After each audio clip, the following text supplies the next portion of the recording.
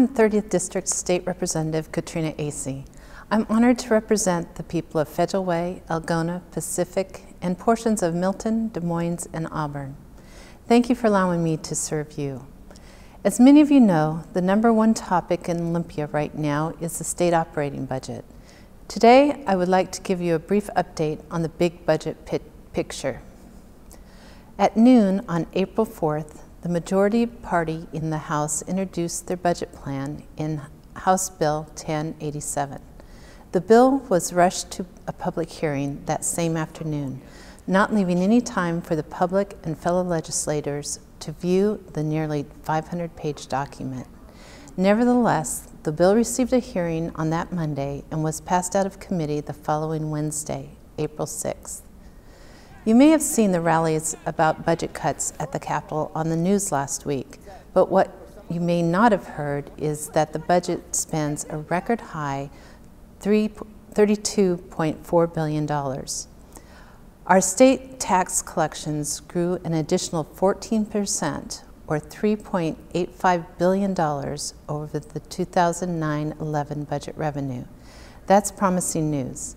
So why all the discussion about a $5.1 billion budget deficit? It's simple. Since 2006, the majority party has continued to spend more than we are bringing in with tax collections. They have used one-time fund transfers and a $5 billion in one-time federal bailout money to pay for ongoing programs. Now our capital funds are virtually gone and federal money will not be coming to Washington State again. So we have a myriad of promises that we cannot keep. I hope that explains how the budget writers can spend more than $2 billion more than the last budget cycle and still fall short of funding for education, public safety, and programs for the developmentally disabled. Last Saturday, the budget was voted out of the House, and I voted against it, mostly because I objected to the cuts in education funding.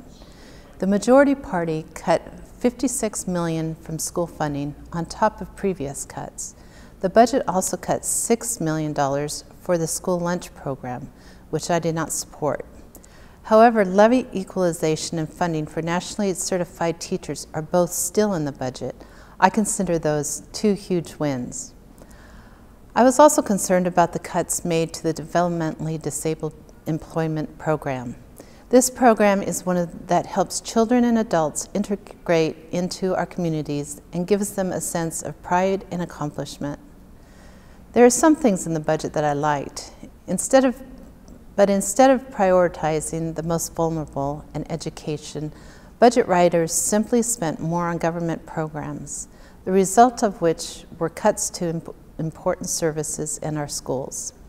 The budget is now in the Senate for consideration.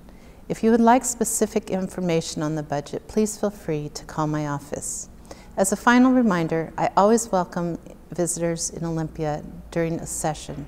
Just contact my office to schedule an appointment. I am looking forward to returning back to the communities full-time after legislature adjourns on April 24th. I'm Katrina Asay, your 30th District Representative. Thank you again for the opportunity to serve you.